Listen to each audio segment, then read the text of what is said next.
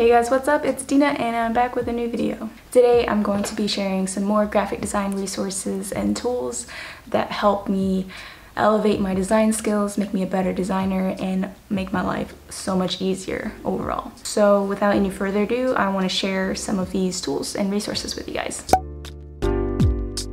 So first off, I want to say that this video is brought to you by PDF Element. PDF Element is an all-in-one smart PDF editor which offers the easiest way to create, edit, convert, annotate, sign PDF documents in every device. It's the best Acrobat alternative to maximize your document productivity. You can do a bunch of stuff, like for example, you can edit the text in your PDF document, and it just makes it a lot easier just to edit it within the PDF. I'm going to change this to, let's do Apple.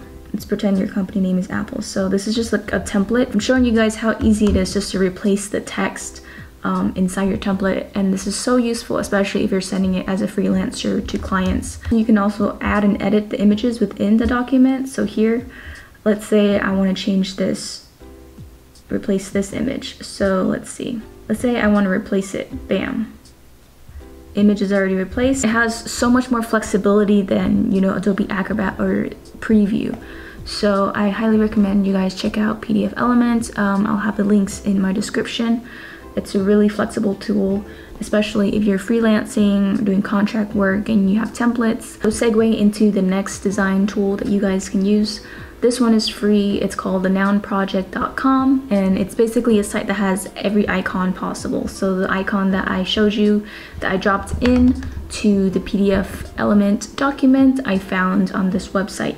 Let's say I want a design icon, and let's say I like this one, and I'm gonna get it, download it as a PNG, and then like in the proposal template that I was showing you on the PDF Element, I can just replace this icon with the one I found on the Noun Project, and there you go.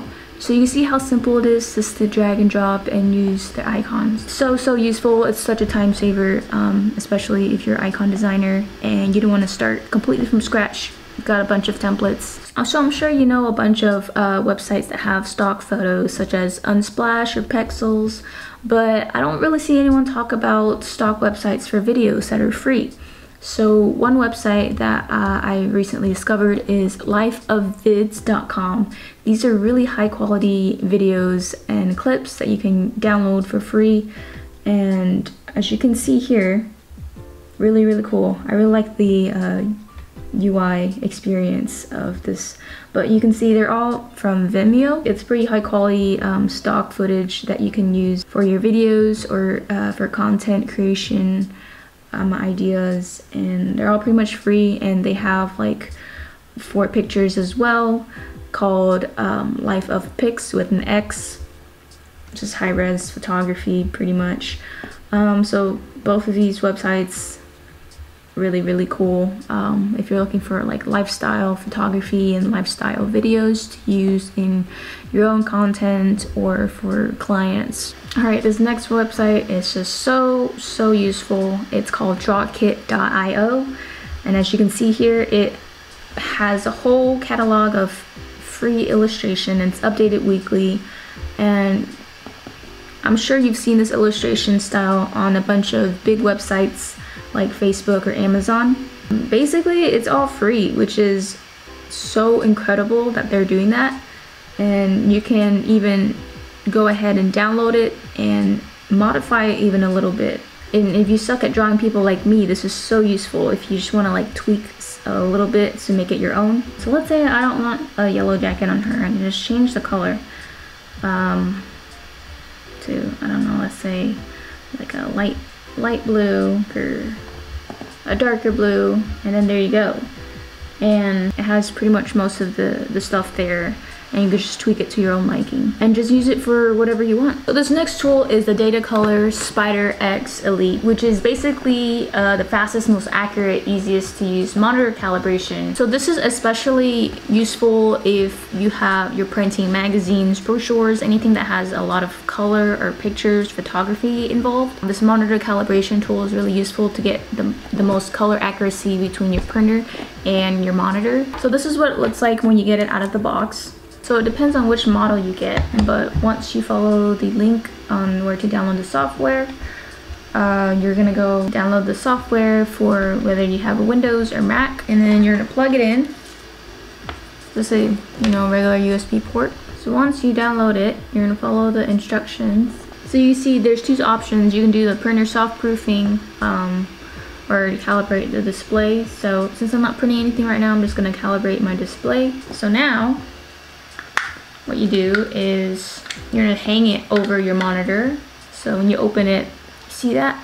It's cool, right? I'm gonna hang it over my display. So as you can see now, it's analyzing and monitoring the color and doing some testing and measuring to get the most color accuracy. So now it's finished. It's telling me to remove it and hit finish. I'm gonna save this. I'm gonna hit calibrate once a month. It's showing me how the before and after it calibrated. So this is uncalibrated, this is calibrated. It's a very subtle color change, but you can see how it's showing me how the colors are a lot more accurate, and this is how it's going to print, and has like a more magenta tint to it, whereas the previous it's a little more green. So that's really cool to see the before and after. And that's pretty much it. Like, that's how easy it is to calibrate your monitors and screens. I've had this issue so much where my colors on the screen look really good, but when I printed it, it just looked completely different. So with calibrating your monitor, you're gonna get the most color accuracy so that you don't have that issue of, oh, it looks so different on screen and then compared to when I print it out. Because on the screen, when you calibrate your monitor, you know what it's gonna print out and look like. And so that's what this tool does. It gets the most accurate color on the screen so that when you do print it, it'll look just as it does on the screen. And it's a really powerful tool, so I highly recommend it. Now y'all, I saved the best for last because this is the best and it's free.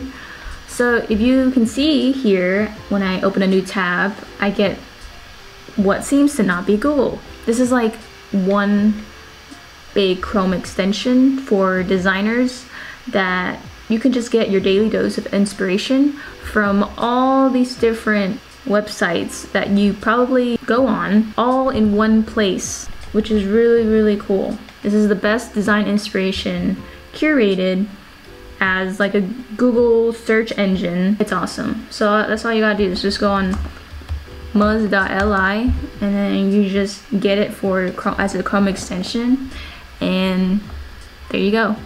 Now you don't have to worry about going on 10 different websites for creative inspiration. Let's say I'm like, oh, I'm bored. I want to search for book covers. Bam. Pulls it all from all these different websites, and this is great. It's so wonderful. Like, a designer's dream come true, honestly. So I hope you guys enjoyed this video. If you liked it, please be sure to give it a thumbs up, and if you have any comments or questions that you might have, I'll be happy to answer them. I hope you found some of these resources and tools useful and use it for your creative careers and ventures. I'm so excited now that it's summer and I'm done with school for this semester. I'm really excited to be pumping out a lot more content, especially I have a lot of video ideas that I want to do and content that I'm producing, so I'll be busy this summer and I'll be pumping out a lot of stuff for you guys.